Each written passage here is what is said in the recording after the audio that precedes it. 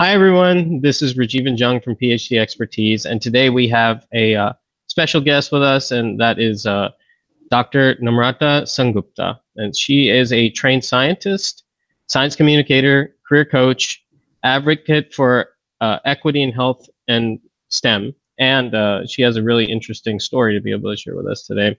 She did her undergrad and master's degrees from India Xavier's College and Bangalore University, and then she did her PhD Environmental Toxicology at Clemson University, and now she's a program manager at the Broad Institute of MIT and Harvard. So thank you, Dr. Sengupta, for being with us today. How are you? I'm good. Thank you so much for having me on this PhD Expertise showcase. So nice to meet the two of you. Awesome. Great. We have a full slate of questions for you, but we wanted to start off a little bit about your undergraduate time, your master's time, and then your decision to come to the United States. What was the process that you used post-master's degree to say, okay, I want to come here to the US and I want to do a PhD? Thank you. Great question. I did my undergrad in chemistry from Kolkata, like I was in St. Xavier's College, and then for my master's, I knew I wanted to shift more towards like applied biosciences because that's kind of like how I thought I would shape my career towards if I go for a PhD. And I landed up doing my master's in biotech. And during my master's, this is a really interesting story. I think like my PhD framing kind of starts from here. We had a speaker, a scientist at our university who came to talk about lead toxicity and how it impacts, public health in India. And his name was Dr. Thuppil Venkatesh. He was from the National Referral Center for Lead Toxicity in India. And Dr. Venkatesh's talk kind of, like how in your career or sometime as a student, you have this one moment where you like meet somebody or hear somebody talk and it like sparks this interest. And that was that moment where I got interested both in toxicology and in science communication. I remember like telling people, I came out of the talk and telling everyone, I want to be like Dr. Venkatesh. Like he was speaking to an auditorium of 500 students and everybody was just like thrilled by the science he was sharing, the way he was sharing it. And I was like, I want to be like him. Like this is so impactful. So it was, I think, first year in my master's. I immediately started looking up public health projects which were available on campus. I started going to professors in the medical school on our campus and asking, do you have a project? Do you have some pilot I could work on? And I eventually got a funding from from Intel India on an environment research project I ran on campus where I did a lot of public health communication on campus.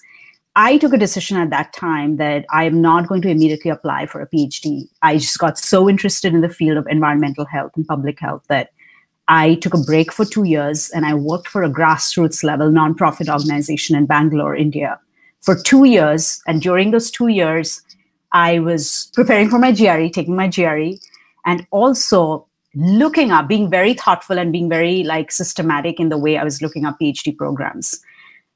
Given the motivation I got from Dr. Venkatesh's work and doing all the work I was associated with through the nonprofit work experience, I knew that I was gravitating towards environmental toxicology, but more in aquatic toxicology. So I did hello, thank you, Google, because sitting in India and Bangalore and not really knowing anybody personally who is in the US doing toxicology, I basically depended on going through university websites, finding out where which universities in the US had really good environmental toxicology programs and which labs within those programs were focused on aquatic toxicology. So that was my first approach. And that's how Clemson came in my radar. People often ask me, how did you land up from Calcutta or Bangalore in India to Clemson, South Carolina, which is it's popular in the US as a huge football school or popular for engineering programs, but not a lot of people in my network knew about toxicology. And I said, Clemson has a really good environmental toxicology program. And I got through the lab of Dr. William Baldwin in toxicology. And I focused, my research was then, I went on to study aquatic toxicology. Okay. So that's been my approach, yes. And Clemson offered me a 5 years contract for teaching assistantship. So I knew my stipend and my funding was confirmed for 5 years. And that plays a huge role when you're coming from somewhere like India as an international student to choose a lab and choose a university which has secured funding for you. Yeah, no, and that totally makes sense. And we hear that story quite often, is that it's important, especially if you're coming somewhere else, to have security. That way you can focus and do the right things, right? To focus on the work that you want to focus on. But you also, during your time at Clemson, you also had just a really interesting broader experience. You were a part of a lot of different organizations. Can you just talk a little bit about what that experience was like, and what you focused on, and how that sort of led you to where you are now? Yeah, thanks. That's a nice question to reflect on. Like, it's been almost 4.5 or 5 years. When I came to Clemson, like early on, honestly, like right before even I got through Clemson, right in my statement of purpose for university application, or when I first interviewed with my PI, and then I came here, from very early on, I did explain to my professors that, look, I'm not doing this PhD to like get into postdoc or academia, like professor career path. Like, I have grassroots level nonprofit experience working before this. I want to make sure that my PhD and the work I do beyond this kind of relates to more something which is in the public health sphere. That's something hard to do because everybody around me was like doing their PhD with like a lot of mindset of going into postdoc, getting a postdoc, or going into like, the tenure track. And then me out there being very honest with my PI and other professors that I'm not going to apply for a single postdoc. That's the reality. And I was confident about that right from my first year and first day in grad school. My PhD, I loved my project. And being an environmental toxicologist, I think like you kind of feel like your work and the research you're doing actually has like environmental health impact, because all the data you're generating and all the papers you're publishing is going to be read by environmental regulators. It will be used in some capacity in decision making. So you always feel that your research has some like broader impact. During my PhD, I looked into the effects of environmental contaminants like atrazine, which is a popular pesticide. It's already banned in the EU, but US still has use of atrazine. And triclosan, which is another chemical, which is pharmaceutical. It's popularly used in toothpaste. It's an antimicrobial compound. And I looked at how these kind of chemicals impact environmental health. I was basically focusing on freshwater ecosystem. So as a lot of scientists use like a model organism, the model organism I used in the lab was a freshwater flea, which is called Daphnia magna. And, in environmental toxicology, it's like EPA has certain sets of tests that you run for chemicals. And the first set of tests and the first set of experiments you always do on Daphnia. And then the results you find from that, then you do it in higher organisms. And then ultimately it gets into human health. So I studied for 5 years. I worked in the lab with Daphnia and I did a lot of experiments. And the questions I asked were kind of like, how do any of these chemicals impact the health of freshwater organisms like Daphnia, and how do they affect at a population level of the species, but also at a species like individual level? Like, for example, are they actually affecting some genes in the organism? So I did a lot of gene expression studies. Or are they affecting some lipid pathways? So I looked at the biochemistry and the molecular biology type of experiments in my research. So it was like a nice way of seeing like organism to like a species level effect. One other thing that happened was during my PhD, by the time I was in second year, I was speaking to some of my colleagues and said, look, all of us are doing projects which have a lot of like environmental and public health impacts. And I think it's really important for us to go out and speak to the communities. And why don't we start with our local high schools, where there are students who could be interested in environmental health research careers or like interested in being a scientist. And we co-founded, along with 4 of my colleagues, we co-founded this water quality environmental research outreach program called WOW, What's in Our Waters. And it was run fully by grad students. We were all like PhD or master's students in biology or toxicology, and we ran this program with a local high school. And we would go into the classroom, we would teach students about what environmental health research is, and then we would give them a background of like how they could do it also. In the next part, we would take them into the field and we would do water quality testing with them. In the third part, we would bring them into the classroom and then look at the data they've collected and teach them how to like collect the data and then like make like a scientific poster and present their findings. And in the fourth part, we would invite them to the university to present their work, university like grad students and PIs and postdocs. We would give them the experience over one whole semester of what it's like to have this entire experience as scientists. And as like young scientists interacting with students, we would also try to address the thing like, which a lot of students often have the perception of how they think scientists are. And when they would meet scientists from a diverse background and people who they did not essentially think are scientists and interacting with them, they would also find mentors and role models in science. Yeah. So that was like a really cool program. And I often tell people, you know, I had like my PhD where I was publishing papers, working in the labs 10 to 12 hours a day. And then I had this, the WOW, which was like almost like a side project. It was a side project. And I wish that I almost wrote like a thesis chapter on WOW along with my main. So that really defined a lot of my foundation for continuing like community outreach work. I loved the part that I could go to conferences and talk to like people from government, people from industry, people from academia. But at the same time, I loved the fact that as environmental toxicologists, we were going into the community and talking to high schoolers and their teachers and like telling them about what environmental health research is, you know? So you get that whole suite of exposure. So Namrata, I guess you kind of touched on the next question I was about to ask you. So yeah, instead of going to traditional professorship or an industry job, I think that's the majority of us go to, and you decide to work in the science communication field.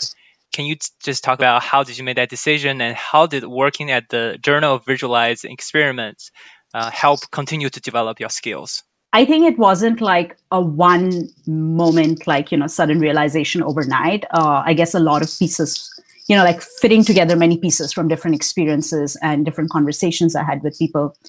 I definitely gravitated towards science communication because I really cared about it. I just made sure that anytime I was talking about my research to anybody, I made it relatable. So it was like almost like a personal passion project it started with. I started writing like blogs, explaining research about just generally toxicology topics to broader audience. Then I was like very active with the scientific society. Like, you know, as PhDs, you're pretty active in like at least one science society. And I founded like-minded individuals, other postdocs and grad students there. And we like started this outreach club there. And I was having WOW, like, which was like a pretty integral experience of grad school. I started meeting more and more people like who were doing this full time. And I did a lot of information interviews talking to people about what they thought their career was like. And they also asked me very important questions, which framed my thinking. That is, what do I want to do with my career? And when I slowly started seeing that, oh, wow, I could actually do a full-time job in something that I'm really good at, and it would make a complete sense because a lot of these organizations in this particular sector were hiring people with PhDs in this field, I thought like I can actually think about it is in my career search or job search process. In my final year of PhD, I was job searching for both like consulting jobs. I was applying for environmental consulting jobs because those are very applied, like, you know, you actually are involved in decision making with like regulations. And at the same time, I was also applying for science communication jobs. And that's when like happened to come across this job at Journal of Visualized Experiments, JoVE. I clearly remember when I applied for it on LinkedIn, the job title was Science Evangelist. And when I read the description, I was like, wow, that sounds like me. Like they said, we're looking for somebody with a PhD in a life science field who is an excellent communicator, who has run very successful social media and blog campaigns, and is ready to learn the business side of things and contribute to a journal that helps PhD students and postdocs and PIs every day in their research. You know, I know about this product. I know why PhDs use this. And I know I can communicate. So I applied for the job. I got the interview and took that up as my first job out of grad school. I moved to Boston from South Carolina. And I think, like, Jung, you asked, what was that like, you know, working at JoVE and what kind of skills I grew from there. I think like your first job out of grad school is not necessarily always like the picture perfect dream job you think of. But if you're somebody who's looking to grow new skills, or you are somebody who knows for sure that you don't have a lot of experience in that area of work, choose a job which will really let you grow in that. And I think JoVE was such a great fit for me. I kind of found my space there because like I was surrounded by so many others who were PhDs. They were in roles where each of us had this passion to make science and complex research accessible and break it down and help other PhDs and postdocs and scientists. So somebody was like helping with video production, somebody was helping with script writing. My role was like science communication specialist at JoVE. So I essentially was like interviewing scientists, talking about like, why did they do like a JoVE video? Like, how can their video of their experiment be helpful for other scientists? What can other scientists learn from their work? So I developed a lot of skills in writing, social media. I developed a lot of skills, which honestly, you'll only learn in like a for-profit workspace, like business skills. Like what is if I go and pitch an idea, never in my grad school would my PI have asked me, what is your return on investment on this idea? But just understanding that you have to explain the impact to convince somebody about your project, that was just a great experience. And the audience I was communicating to were mostly other scientists, like those who use the product. It's a journal which is essentially a video journal that shows your experiments, the methods of your experiments in a video format so that other scientists can watch it and repeat the experiment or learn how to do the experiment, and trying to address the reproducibility crisis which many scientific groups face. I don't know if I answered your question or like it went kind of tangential in many ways. Absolutely. So now you work as the program manager for the scientific public engagement at the Broad Institute of MIT and Harvard. You probably reach an even broader audience now. Yes. And what does that your role entail? And how is this Broad Institute different from a typical research center or research lab at university? Yeah. I'll start with a little backstory and then I kind of, why from JoVE I went to Broad, and then kind of respond to your two questions. I was working at JoVE when around in 2017, my mom passed away from chronic kidney disease. I went to India for her funeral. I came back and then I kind of had this moment like, where I just sat down and thought that how does my everyday work really make an impact on health? And up until like grad school, I was just very focused on environmental health. And then I made this shift in science communication and I had my job at JoVE, which I was thoroughly enjoying. And then at that moment, I thought that how can I use my skills and use my work to actually impact human health and disease?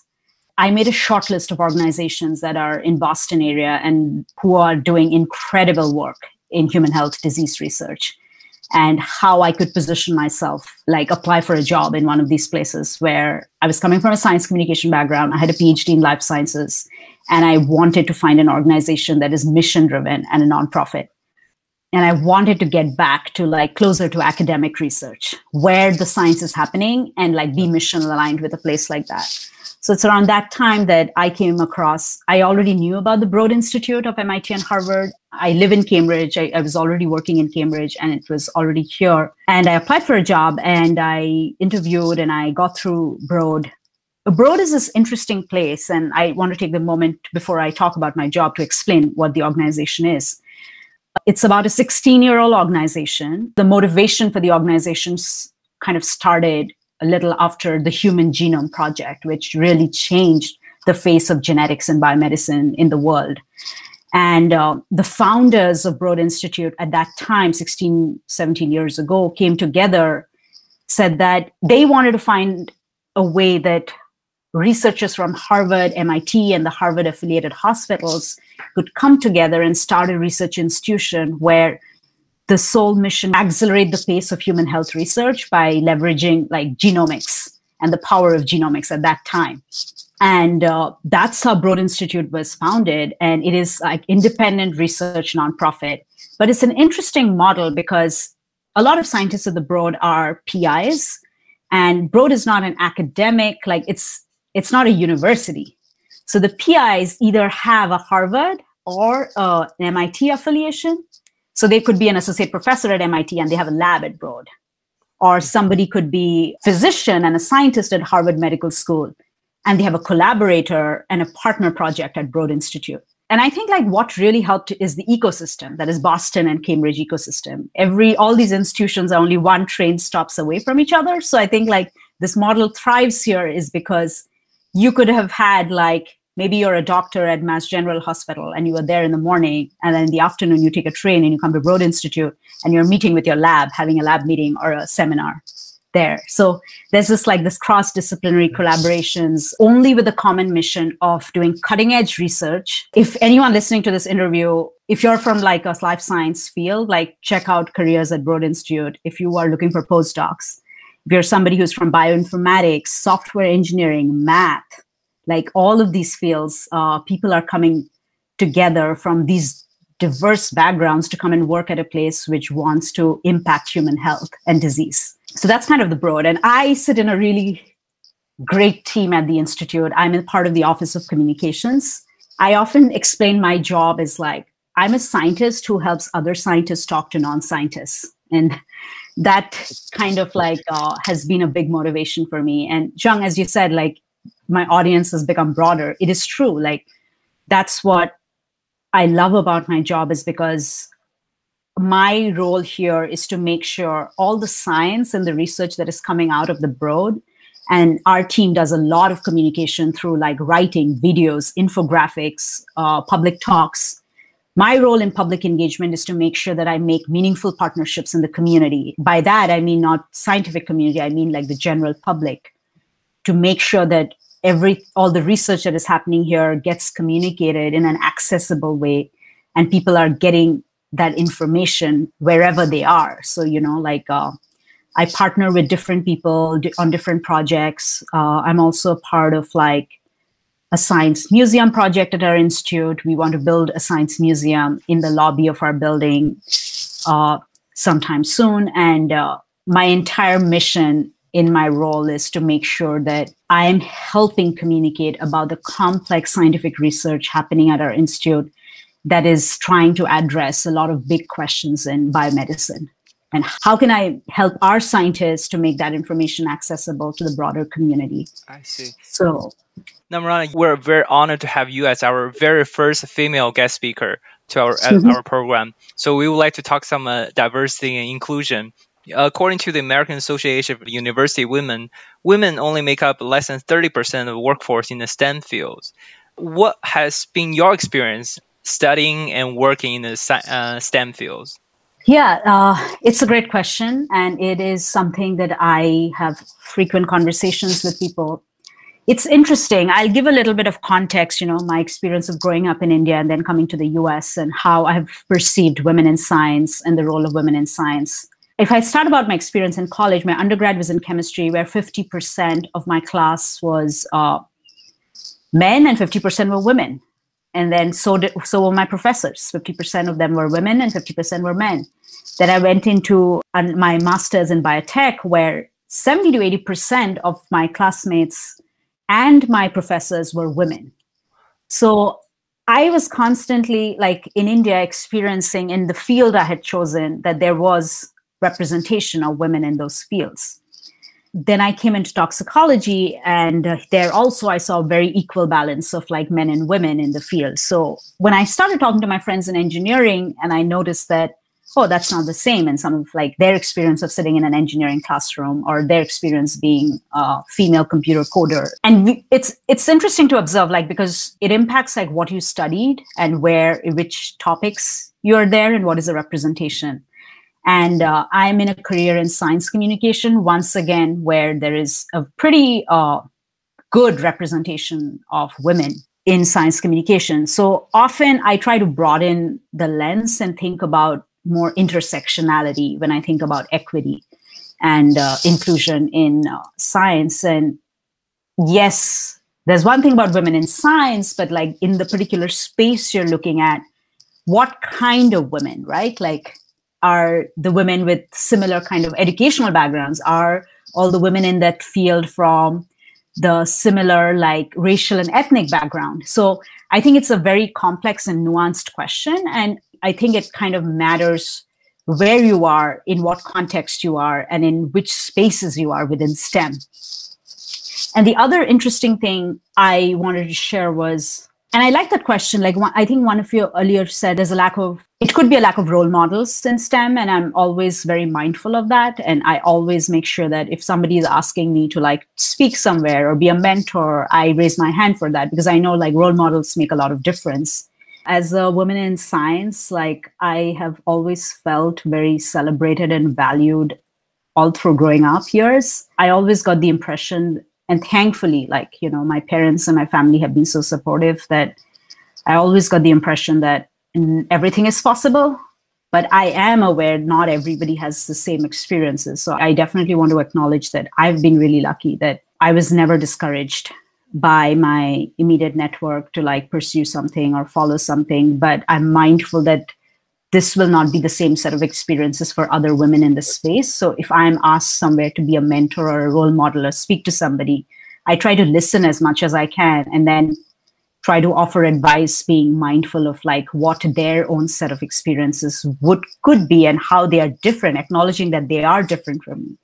So I think that's a really great set of points you made. I think the last question that Jung and I had for you, at least, was that you've had all these experiences. Is there any one piece of advice you'd like to give the audience to let you know? A lot of the audience are PhD students, but they're also people who are looking to make transitions in their career, right? And looking to find the thing that makes them excited and makes them happy about what they're doing. So could you share anything that you've learned along the way would be helpful to them? I think like one suggestion, and which is like a very common thing, you'll hear a lot of people giving this advice, and only because it really works, is because talking to people outside your department and outside your area of work is very helpful. I can talk about life sciences, you know, and there was recent NSF data around that. Around 70 to 80% of people with a life science PhD degree or a master's degree go on to pursue careers which are not in academia. And yet, if you think about your experience in grad school, like as a PhD student for 5 years, the people you're surrounded by at all times are PIs and postdocs and people in academia.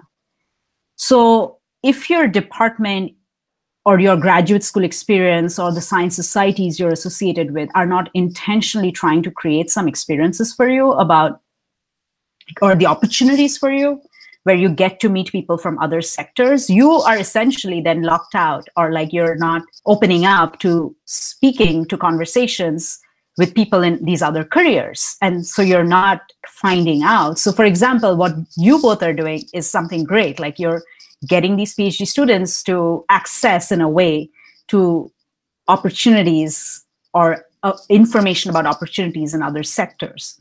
I think that is very important. Like just doing professional development is something which I know we are all dependent a little bit in some way in what our institutions provide, but in some way I think it's important for you to like guide that for yourself. I think all PhD students are pretty great at doing their research, like reading complex science and like finding out how that relates to their questions and analyzing complex data. So everybody kind of has a core set of skills to unpack very complex sets of information. If you're really invested in like thinking about your careers, I would suggest start early. Don't wait until like the final semester of your PhD, or don't wait until you're 3 years into a postdoc to start thinking that, oh, you know what? I think I find, let's say, science communication interesting.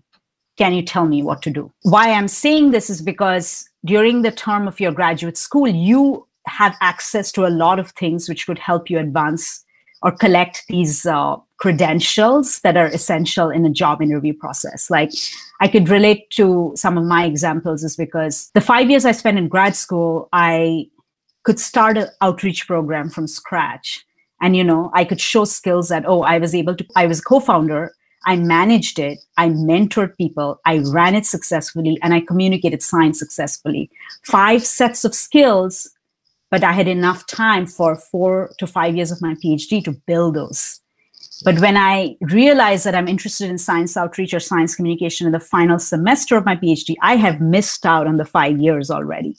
It's kind of being intuitive about exploring some other opportunities, learning, like taking some courses which are not necessarily in your immediate department. Like I requested my PI to allow me to take courses such as environmental law and policies, the politics of science, then science communication, or using improv in science communication. And these were not offered by my department, but they are being offered by other immediate like programs or departments. So I think like taking courses like that, if you think that you're interested in a career in business or industry, see if you can take courses from the business school alongside your PhD.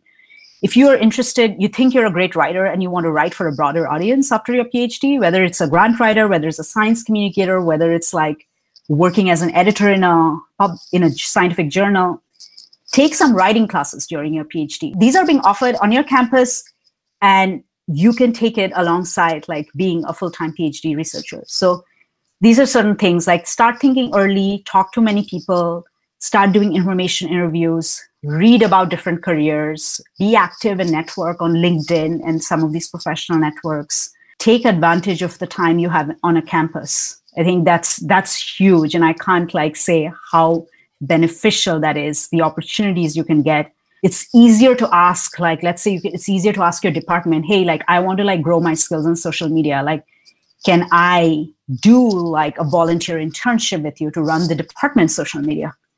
It's easier to ask. The worst thing can happen is somebody will say no, but if you don't ask, you will not know if that's even a possibility. So that's kind of my broader advice. I know it was a bit science communication example centric because I could use examples from my own PhD career life, but I hope that was helpful in some capacity. Absolutely. Yeah, those are great advice. And Namrata, we really appreciate you being with us today. And thanks to everyone for watching this. If you have any comments or questions for Namrata, please email them to phdexpertiseteam@gmail.com. And stay tuned for our next episode. Thank you. Thanks, everyone.